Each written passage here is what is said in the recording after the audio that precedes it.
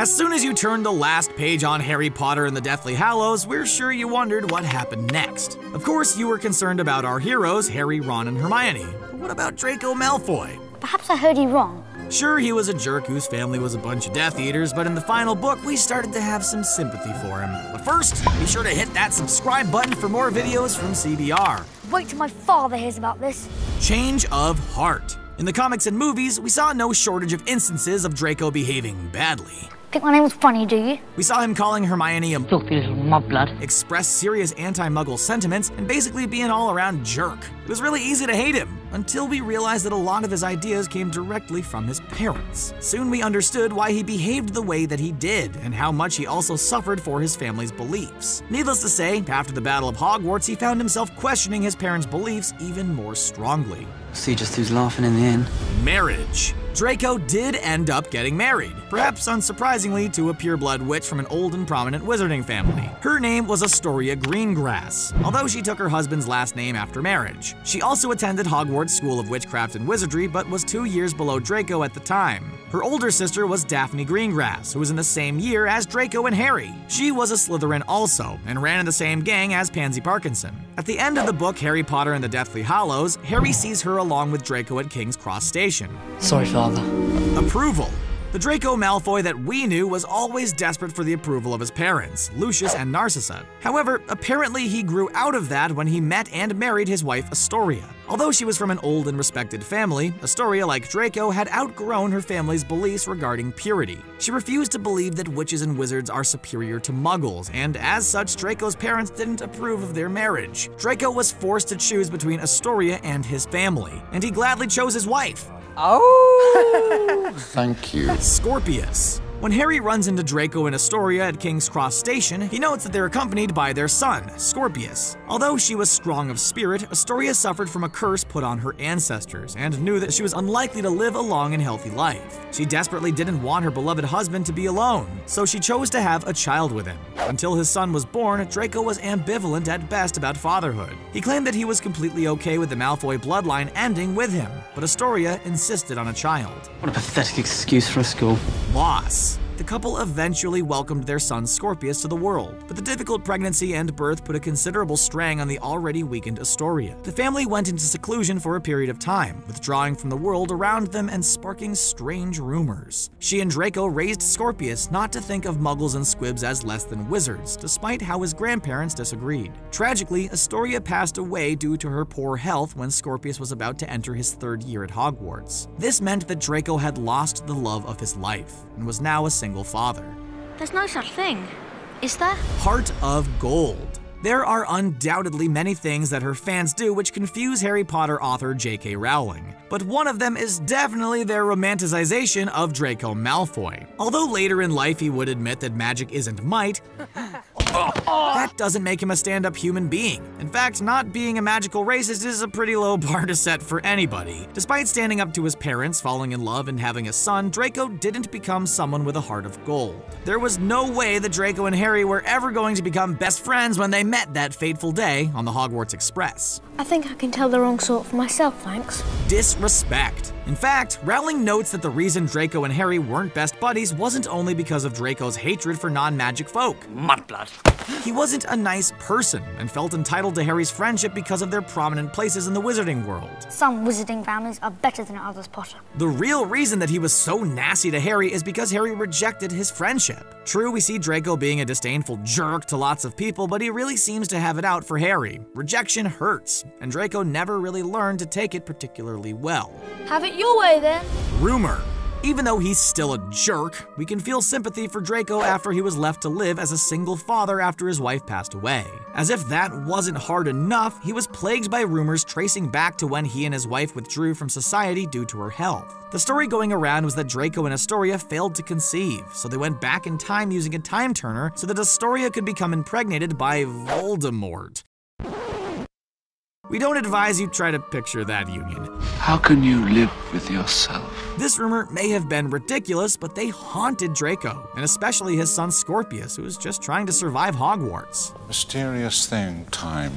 Time turner. As we learned in Harry Potter and the Prisoner of Azkaban, the Ministry of Magic guards time turners seriously. Getting access to one means a lot of requisitions and approvals, and it's not likely that would happen if someone wanted to go back and hook up with old Voldy. But it turns out that the Malfoy family has access to a secret time turner. Even though he lost his beloved wife, Draco never gave in to his desire to use the time turner in order to save her or see her again. He'd grown and matured since Hogwarts and didn't want to risk jeopardizing the timeline. Draco Malfoy turning down power for responsibility to the world is something we never thought we would see.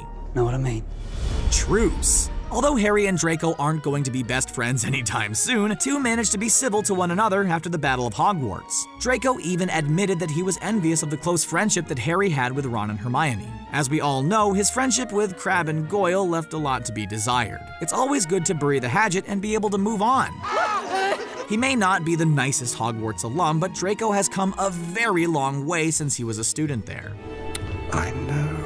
Confession. We learned that Draco had never had a deep desire for power the way that his father Lucius did. Although his parents wanted him to join in the support of Voldemort and become a part of the new wizarding ruling class, Draco had other ideas. He simply wanted to become a star Quidditch player, but knew that he lacked the skills to make it to the pros. Instead, he decided to focus on being happy. Don't you understand? I have to do this. Albus. Draco Malfoy had a complicated relationship with Headmaster Albus Dumbledore. What with the whole Draco trying and failing to assassinate him thing. But his son Scorpius ended up in an unlikely but close relationship with Albus Potter, the middle son of Harry Potter. He looked to him to reach out to Scorpius following his mother's death in ways that he simply could not. Not only did he allow someone else to step in, he maintained a friendly relationship with Albus throughout the entire ordeal. Scared, Potter. You wish. Dueling.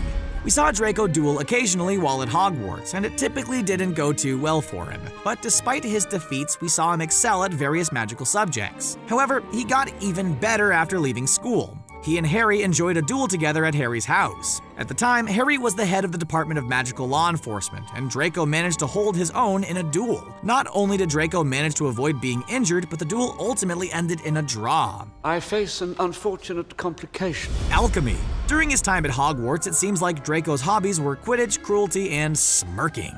But after graduation, he needed to find some new ways to occupy his time. Over the years, his family has accumulated a staggering number of dark artifacts. But since he gave up the family business of being a magical supremacist, Draco doesn't have a ton of use for them. However, he did develop an interest in some old alchemical manuscripts. There have been many notable alchemists in the wizarding world, but it seems that Draco picked up alchemy as a hobby more than anything else. Fortunately, he doesn't seem interested in developing a philosopher's stone or any other troublesome objects. Or friendship. Family friends. To prevent himself and his wife from rotting away in Azkaban, Lucius Malfoy turned on many of his fellow Death Eaters. He helped the Ministry track down those who had fled justice, and while this may have kept his family out of jail, it didn't earn him friends. The vast majority of people Draco had grown up with were now deceased, imprisoned, or in hiding. Meanwhile, he had been shown kindness from people he had been raised to hate, like Dumbledore and Harry. It's true then. Hermione. It's no secret that Draco Malfoy and Hermione Granger weren't exactly best friends at Hogwarts. In fact, her husband Ron Weasley was so resentful that he encouraged his daughter Rose Granger Weasley to stay away from Scorpius. But Hermione was more forgiving. During the ambush of Delphini in Godric's Hollow, Draco expressed amusement to be taking orders from Hermione. Draco may not have joined their friend group, but at least he can now hang out with Harry, Ron, and Hermione without getting punched. Protect him from harm. Compartmentalization.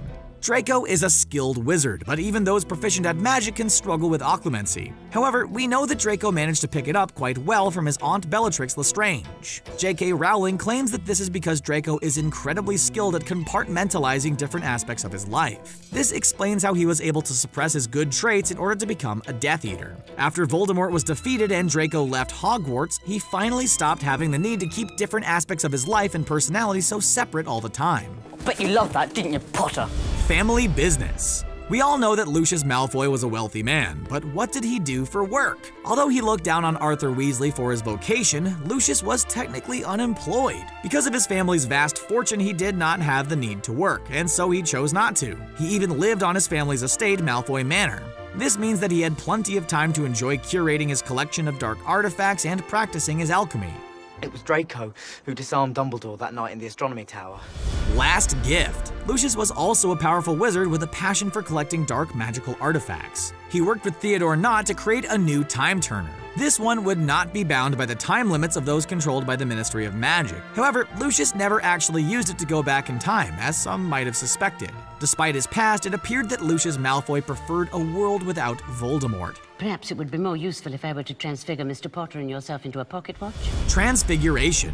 Although he chooses not to work, that doesn't mean that Draco doesn't have considerable talents. In Harry Potter and the Cursed Child, we saw Draco transform Harry into a convincing doppelganger of Voldemort. This meant that they were able to fool and ambush Delphini, and it displayed an extremely high level of competency at a demanding magical skill. If I didn't know better, Draco, I'd say you were scared. Well, what do you think about Draco's life after Harry Potter and the Deathly Hallows? Did it play out the way you thought it would, or did some of it surprise you? Let us know your thoughts in the comment section below, and then click subscribe to get more videos from CBR. Bye for now.